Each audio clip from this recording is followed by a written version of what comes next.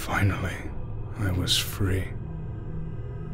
For years and years, I had been a prisoner, unable to speak for myself, unable to move for myself, always confined to my unforgiving prison. I had been a captive there since birth, always forced into doing things against my will. Whenever my mouth moved, it was my jailer that spoke for me. Whenever my limbs were in motion, it was only because he wanted me to move them. All through this, though, I never gave up.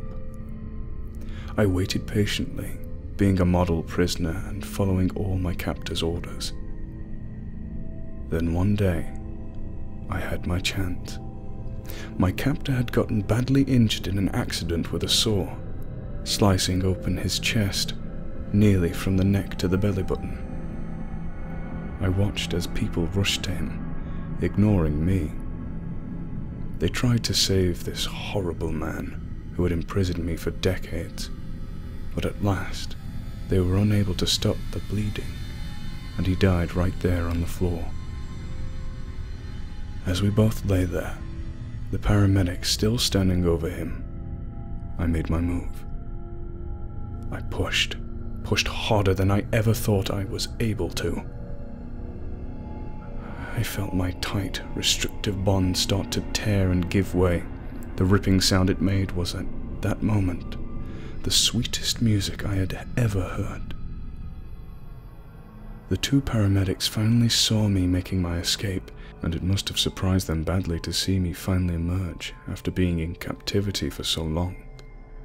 One of them screamed, flailing his arms and falling backward onto the floor.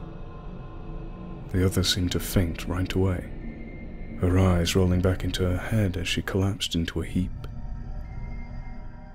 At long last, I looked upon my hands, still covered in my captor's blood. I looked at my own body, seeing bits of his flesh still sticking onto me, seeing my lungs, my heart, all of my vital organs through the gaps in my ribcage. I peeled his flesh away from my legs, flexing them for the very first time, reveling at how beautifully my knee joints moved. I stood and looked down at the unconscious woman next to the pile of meat that had been my prison since birth. I reached down into the bag of medical supplies at her side and found a shiny scalpel. Holding it in my slender skeletal hand, I could hear a fellow captive inside her, her silent screams echoing only in my ears. I knelt over the incapacitated human and began to slice through the flesh of her arm, revealing the bone beneath. Now that I was free, I could start to liberate the rest of my people.